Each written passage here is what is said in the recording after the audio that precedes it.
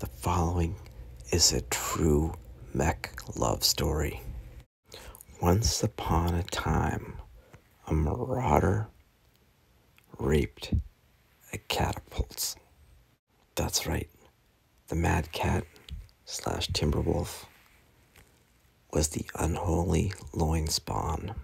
So who's your daddy, Timberwolf? Who's your daddy? And going back into the annals of time, back to the age of battle droids,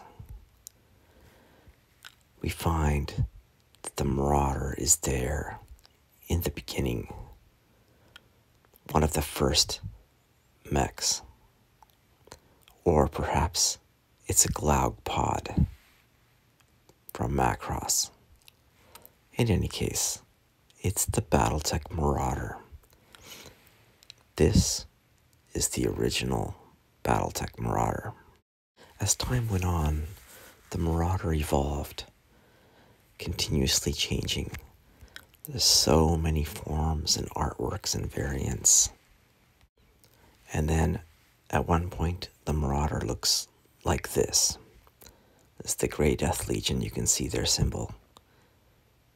And I love their little pod art or pod text, not a clan ERPPC. Haven't you ever put yourself into the cockpit and imagined yourself piloting a Marauder? I mean, what would it be like? And what exactly does a Marauder cockpit look like anyway? The Marauder, the mech of mechs. This is many a Battletech player's favorite mech. I mean, just take a look at it. I mean, as a mech warrior, if you're gonna die in battle, wouldn't you want to be in a Marauder when it happens? And just take a look at the size of this thing. Just look at that pilot and look at that foot. That is a big foot. And a big foot like that is good for either stomping rats or perhaps stomping locusts. This mech defines fear. Just look at it. Not only does it have long-range weapons, it's also got weapons pods it can punch with. And if you listen to my reading of Mercenary Star Chapter 1, you will hear about this mech in action. Well, let's see what the original TRO has to say, other than the fact that it's prominently displayed on the cover. I mean, it is the Marauder. So, page 1 again. Heavy. Page 98. Let's go through and find out what we've got. Well, these ancient mechs. The original Unseens, many of them. There's some Battletech originals. And many from Dugram, or from Macross, or Crusher Joe.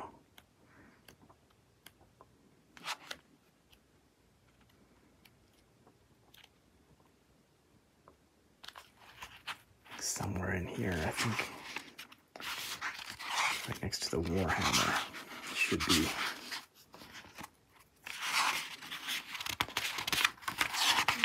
Oh yeah, there it is. The Marauder. Good old Marauder. The book's kind of shot up here because this page has been used a lot.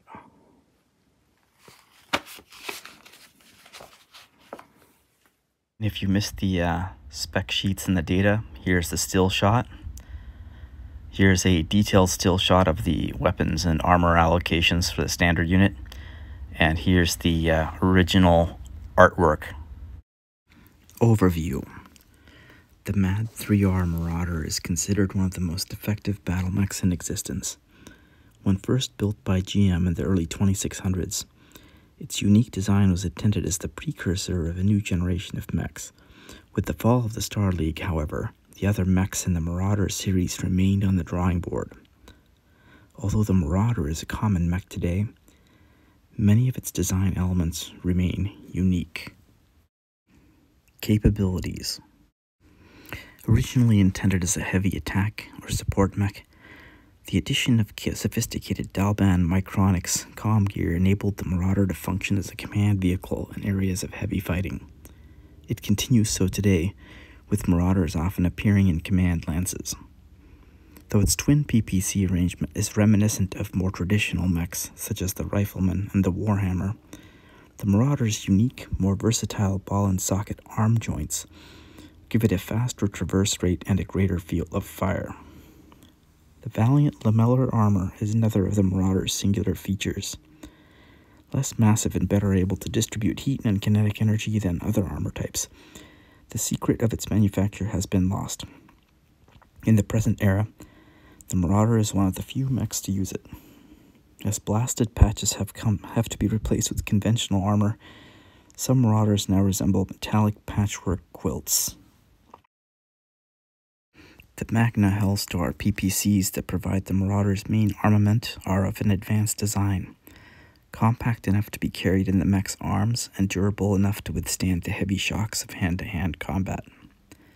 The Marauder's secondary armament, a GM Whirlwind autocannon, was added almost as an afterthought.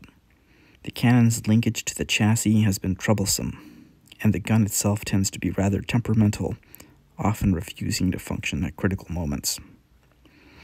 The mech's unusual profile makes it a harder target than other man-like mechs, but some design flaws occasionally plague Marauder pilots. The tenuous linkage between the autocannon and the main chassis is a frequent target because a successful hit would disable the autocannon. The same applies to the rotation ring between the chassis and the leg assembly. Numerous Marauders now bear improvised armor around these vulnerable areas. Another source of trouble is the Dalban high-res tracking system located in the Marauder's forward section, which severely limits the operator's field of vision. These problems are comparatively minor, however. The Marauder remains a potent battlefield weapon. In addition to its command duties, the MAD 3R operates as a dangerous heavy attack vehicle, outclassed only by mechs such as the Stalker and the rare Battlemaster. Capable of shooting lighter mechs to pieces and battling hand-to-hand with more heavily armored opponents, the Marauder is usually deployed in a heavy shock unit, along with Warhammers and Thunderbolts. Its PPC and autocannon also enable the mech to lay down a long-range barrage before actual combat. Battle history. After the fall of the Star League, the Marauder found ample employment in the hellish chaos of the Succession Wars. This common, dangerous mech continues in the retinue of every successor state. An early example of successor state use of Marauders was in 2828, when Duchess Ilsa Liao sent Barton's battalion of the 1st Regiment, McCarran's Armored Cavalry, against House Merrick on Pella II. Barton's battalion consisted of 90 Marauders massed together with 18 Warhammers. This experiment, tantamount to Duchess Liao placing all her eggs in one basket. House Liao possessed only a few hundred Marauders at this time, and Barton's unit represented a large portion of them, was a success. The Marauders annihilated the inferior mechs placed in their way by the beleaguered Merricks, while only losing 4 of their number. Barton's battalion continued to be extremely successful, until Merrick forces, falling back on Graham 6, caught them in a gorge outside the city of Gigia. Realizing that they had finally cornered the infamous Major Barton, the Merricks threw 2 full battalions of archers and riflemen against him. Unable to close in on the Merrick mechs, and with their field of fire restricted by the rock walls of the Dalban optical system, the Liao Marauders withdrew with heavy losses. Realizing the value of our Marauders and the folly of concentrating them all in individual units, the Duchess dispersed Barton's battered mechs to other units. Ilsa Liao's noble experiment has yet to be repeated in such a scale, but it is not uncommon for lances and companies to have a high number of Marauders. Variants. There are no 4 major variants of the durable and versatile Marauder. House Davian's Marauder D has dispensed with the troublesome autocannon altogether, replacing it in its vulnerable linkage with a heavy Magna Mark III laser. This modification is not without its problems. The addition of the laser has forced the removal of a heatsink, and the laser's high heat buildup occasionally limits the Marauder D's effectiveness.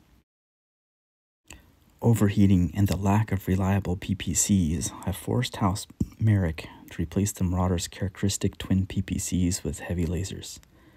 The reduction in heat has, to some extent, compensated for the concurrent reduction in firepower, and so the Marauder M is a widely used variant. A compromise between the two extremes is Liao's Marauder L, which seems to have satisfied no one. Replacing one PPC with a heavy laser has caused problems, as the Dalbon fire control system is sometimes unable to coordinate the two different weapons on the same circuit. Attempts to modify or repair this system have been unsuccessful, as no one alive understands the technology. Often, Marauder L pilots will disconnect the heavy laser from the fire control unit altogether and simply use a manual switch to shoot. I didn't read through the Bounty Hunter text, but I'll include you this still shot so you can read it yourself if you want. So the Marauder actually does get a clan era refit in the 3050 TRO. Because, I mean, if the clans are showing up and they copied the Marauder with the Mad Cat, then you might as well beef up the Marauder too. So let's check it out.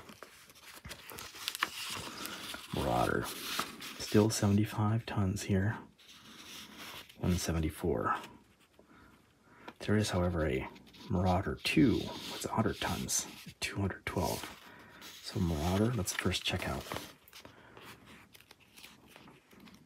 the Marauder. First, let's flip through all the clan stuff. Many of the original 3025 mechs have upgraded versions. But then there's the Marauder, the 75-ton version, the Marauder 1, redone. It looks a bit different, a little bit different, but still the original Marauder.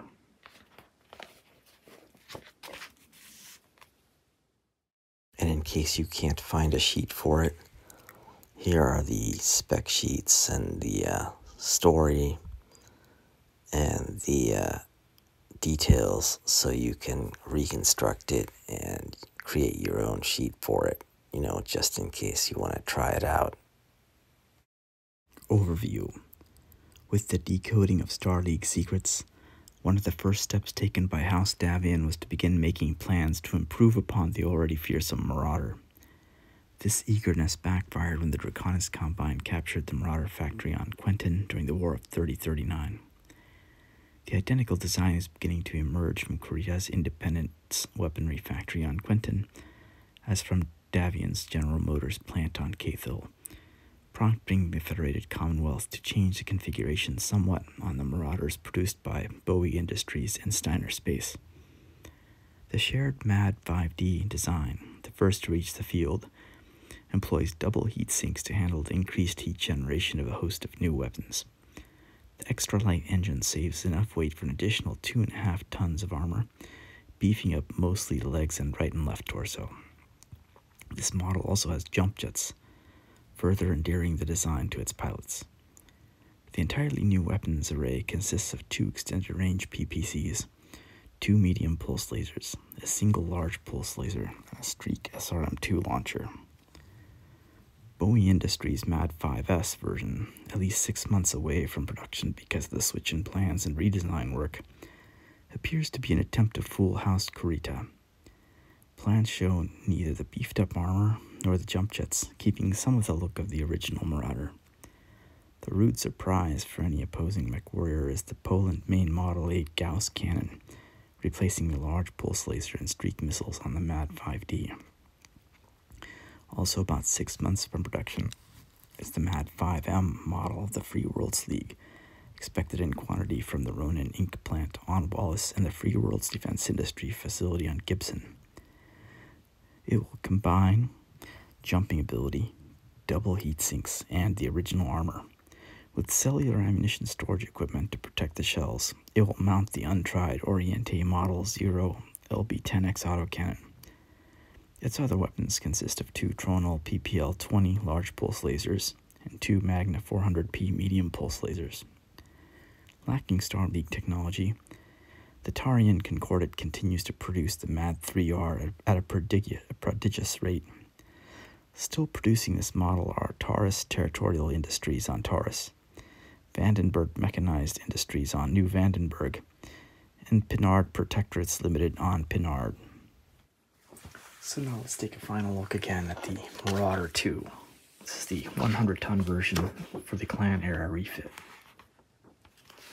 So again, Marauder 2, this time 100 tons, page 212. Let's see what we got. Let's flip through all these guys here. Good old 3025s turned into 3050s with their upgrades. And now, first the Marauder 1, which we've already talked about. And finally, let's get on over to the Marauder 2, which should be out here pretty soon. Yeah, there's the Marauder 2. The meaner, heavier Marauder. It's got little winglets on it.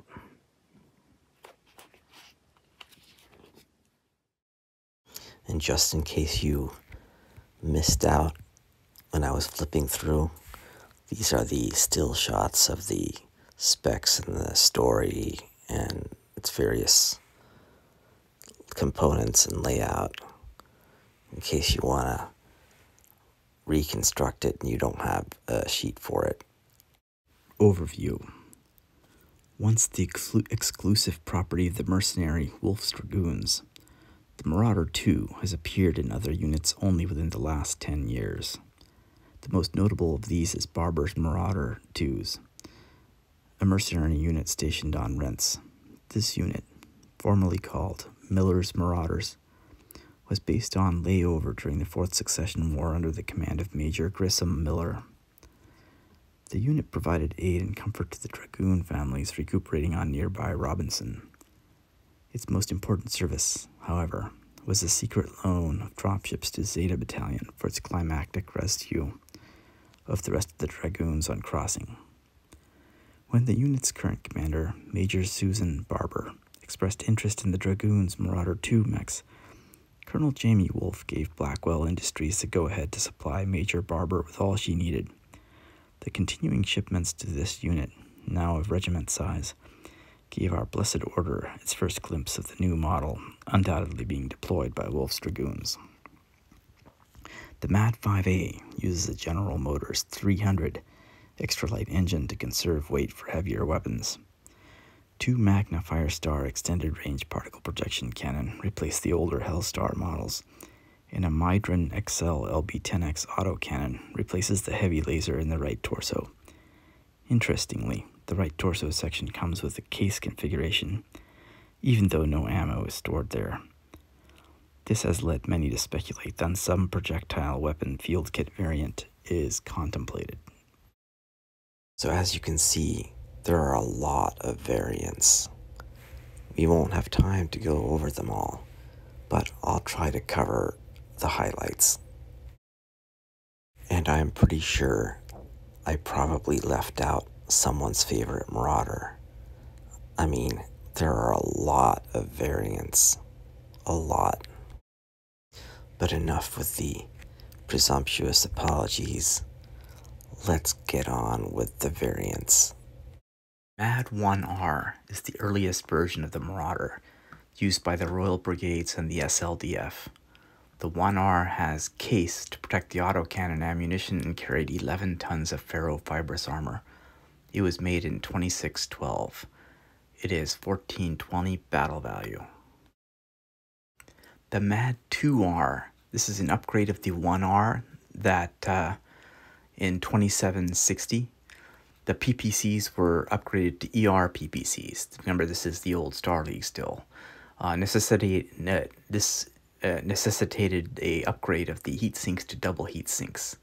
It has 1630 battle value, but it is a Star League Ameris Civil War era variant. The MAD 3R, this is the standard 3025 slash third and fourth succession war era unit. The two PPCs, two medium lasers, and AC5 tends to overheat, so you want to run it over into a pool of water. The later on upgrades in 3050 fixed most of these issues, but I consider this a space control mech. You may disagree, and that's because it needs to stay near a pool of water to have a maximum combat effectiveness. So really it just kind of conquers the map, but has to stand in a pool. MAD 2T, this is the Tarian Concordate version of the Royal Marauder. It swaps a standard autocannon for the LB5X. It is 1646 battle value. The 3D Marauder is already talked about before in the text, but I'll talk about it again. It's modification of the mech by Davian in 2834. It removed all the ammo. That means they had to replace the AC5 with a large laser. I personally like this a lot. This saved weight, added 4 more heat sinks to get extra heat allowed by the large laser. It is 1136 battle value 1 or 1470 battle value 2, so that's the one you should use, 1470. The MAD 3L, this is the House Liao 2905 version. It tries to replace one of the PPCs with a large laser to make it more heat efficient. But lore-wise, it didn't work very well because the targeting system wasn't able to handle it, but it did get 2 extra heat sinks. It's 1369 battle value, and it's a great mech for the 3025 era, though I personally actually like the Davian or the 3R just for nostalgia purposes. The 3M was the 2873 variant for the Free Worlds League. So this one, Free Worlds League has lots of large lasers but has problems with PPCs. So it basically replaced the PPCs with large lasers. So it runs cooler, but it does less damage. So it has 4 extra heat sinks. But it is much better off heat management wise. It's 1335 battle value.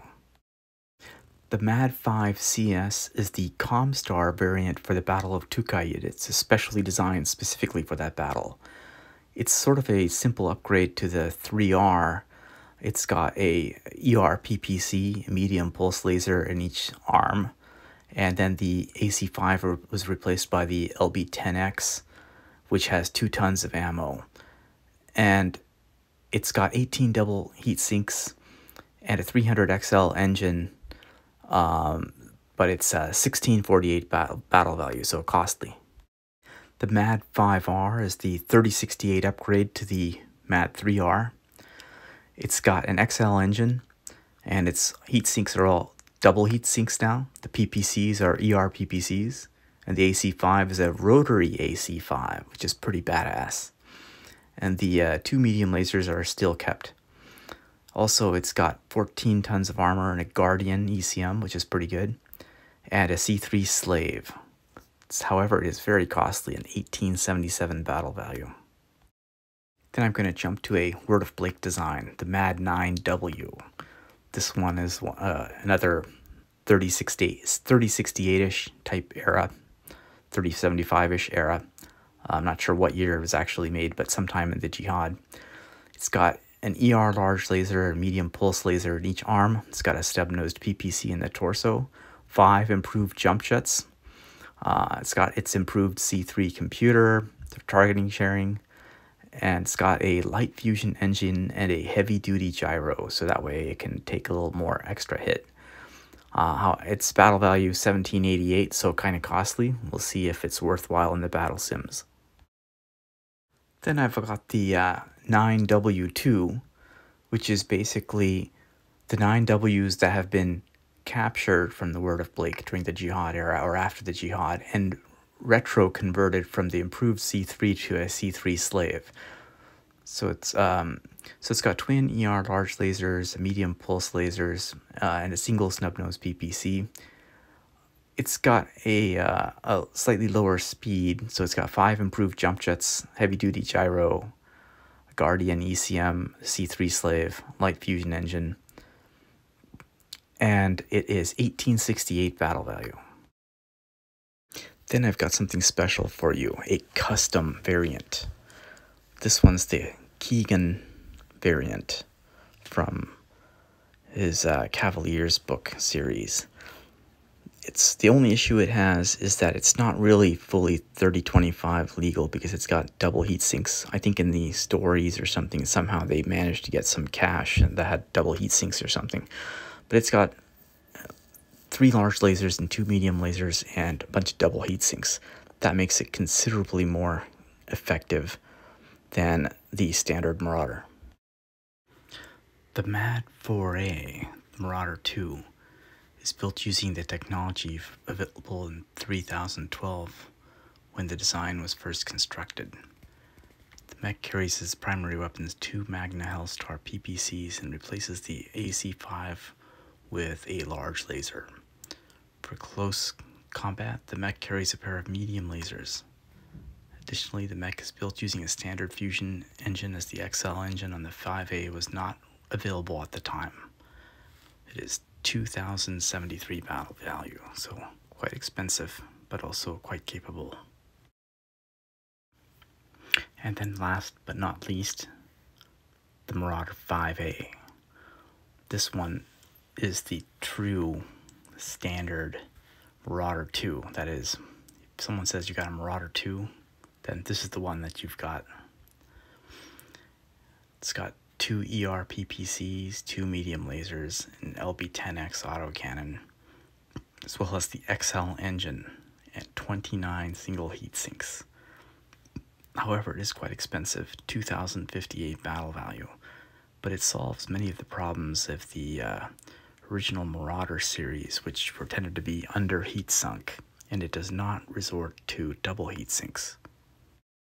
Okay, so we discussed the technical specifications, but how do these different variants actually do in combat? Well, let's take a look at some combat sims. If you haven't seen one of my mech reviews before, I do computerized round-robin sims of every mech against every other mech, and then I print out the results of win rates. Now, what about the combat effectiveness of all these different variants? I mean, and these are just some of the most common variants. I mean, there's a lot of other variants I didn't get through, and the Marauder 2 has a lot more variants that I didn't get into either. So I had to kind of limit it, otherwise this would just be too long. Well, obviously, the MAD 4A, considering it's a 100-tonner, has the highest win rate, which is surprising it actually beats the 5A, but I suspect that's because those ER PPCs just produce too much heat, and the number of heat sinks is the same between the two variants, so it actually is less combat effective than the 4A. Now, a user or a listener created variant, the Keegan variant, that one is the most combat effective of the lower tech variants, but note it has double heat sinks as its only high-tech component, so you can't really truly use it in a 30-25 game. But what is of note is that all of its components are otherwise low-tech. Of the 3 series, the MAD 3D seems to be the best, or actually the 3M, they're kind of both the best. But the 3D and 3M standing out, those are legit in the 3025 era, which is important. The 3R, even though I've got a special soft spot for it, has just some defects that make it less effective. Then, of course, the Comstar variant is highly effective, but the problem is that's a That's a Battle of Ducaid era mech, so you can't really use that in 25, but you could use it in the 3050s era. And then, of course, there's the 9W and the 9W2. Those are Jihad era, so more like the 3075-ish era. And also, those have IC3 and C3 network parts. But it's not enough to look at the win rates. You also have to normalize for the battle value, because it doesn't do you any good if you always win if your battle value cost is really high. So if you look at the wins per battle value, you get slightly different results. So if battle value adjusted, the Marauders are all kind of the same, except with the exception of the 5R, which I'm not sure why that one is not as good, and also the Keegan 3 is also a very good variant for its battle value efficiency, as well as the 3M. Otherwise, they're all roughly 0.4-ish. But enough with the Sims. Now, let's get on with gratuitous Marauder artwork. Tech. I'm going to be so gratuitous that I'm even going to include Robotech / Macross artwork. I mean, everyone wants a Marauder in their command lance. I mean, Wolf's Dragoons, the Fox's Teeth, everyone has a Marauder, either as their command mech or in their command lance. This desirability has an unfortunate side effect, and that side effect comes when you try to get miniatures, or specifically when you try to get vintage miniatures. Since the Marauder is so sought after, it can get faked and recast. In fact, here's my own personal fake Marauder out of resin. Check this out. This was a misprint longbow pack, except it had a bunch of Marauder legs in it. I tried to buy it, but I got overbid. I would say the cheapest way to get a Marauder on eBay would be a Marauder pin like this one.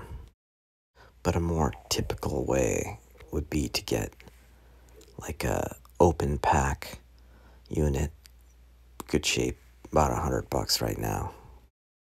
And then back in the good old days when they still included hex bases in the blue cards, this one is a $225.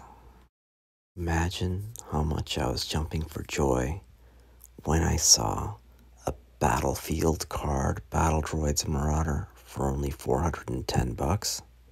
It's like, damn, I was thinking this is some sweet time to score some lead bullion. But alas, the price just kept on going up and up. $600. And then finally, my God, over $1,200. Damn, this thing ended up being almost its weight in gold. One of my earlier videos, quite a long time ago, more than a year ago, maybe it was even 2 years ago or even more, I posted about how I thought a Marauder might someday go for $1,000. And I got all these flame comments about, no way, that can't possibly be. And I was thinking this is going to be like 20 years in the future or something. But instead, it was like 1 year in the future. You don't have to pay so much for it. I mean, here's another variant. I think this is actually a Macross that's been turned into a Battletech. Here's the same guy trying to sell his painting and decal skills on that Macross Mini. And this, I believe, is the original Macross Mini, or the Macross Sculpt. If you look carefully, it is slightly different.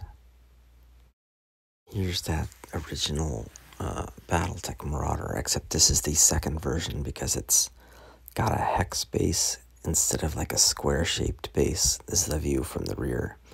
But it's got the same leg and arm structure as the original, as well as the gun, the AC-5. And now it's time to break down into a mishmash of random, gratuitous art with no particular plan. All these different variants, custom variants. Some are holding axes in their hands because they've just been customized. Some are reseen, some are unseen, some are Marauder 2 clan. Some of these even are like large size museum or 1/72nd scale 3D print jobs or 1/60th scale 3D print jobs. CAD models, you can order your SLA to print at will if you want to build yourself some lances. Just everything imaginable. You can get all kinds of variants of Marauders on eBay. Some of these are Iron Winds, some vintage. You can just take a look at all these different versions. Here's the Foundry Toys fake variant that was on sale on eBay at one time. And I think this one's like a third sculpt that someone's added whiskers to for its sensor pods. And here's a clean version of the Marauder 2. You can look at the arm pods that are similar to the updated Marauder 1. And the legs, which are also similar to the original Marauder 1, at least one of the early sculpts. So you've got a lot of options. I personally am not as excited about some of these reimagined sculpts, but I guess some people, whoever grew up with that particular sculpt, might imagine that it's the good one, and they might not like the vintage ones for all I know. Just take a look at this thing. I mean, this thing's starting to look almost more like a crab in a sense, but it is actually a Marauder 2, I think. But all things must come to an end sooner or later. So I shall end this with a picture of my favorite Marauder. That's because it's my old Battle Droids Marauder. Kinda beat up, arm about to fall off, missing its AC5, but it's my Battle Droids Marauder.